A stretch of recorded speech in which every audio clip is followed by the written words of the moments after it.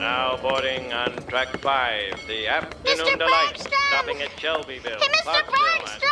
Hey, Lisa! Hey, Lisa, indeed. What? What is it? Well, I mean, we're just gonna leave just like that? Oh, I'm sorry, Lisa. It's the life of the substitute teacher. He's a fraud. Today he might be wearing gym shorts. Tomorrow he's speaking French or pretending to know how to run a bandsaw or God knows what. You can't go. You're the best teacher I'll ever have. Oh, that's not true. Other teachers will come along. Oh, please. No, I can't lie to you. I am the best. But, they need me over in the projects of Capital City. But I need you too.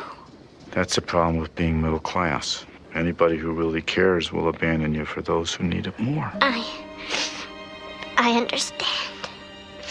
Mr. Bergstrom, I'm gonna miss you.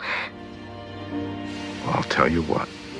Whenever you feel like you're alone and there's nobody you can rely on, this is all you need to know. Thank you, Mr. Bergstrom. All aboard! So, I guess this is it. If you don't mind, I'll just run alongside the train as it speeds you from my life.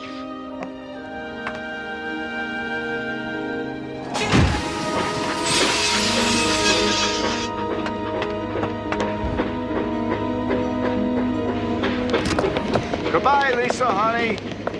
It'll be okay. Just read the note.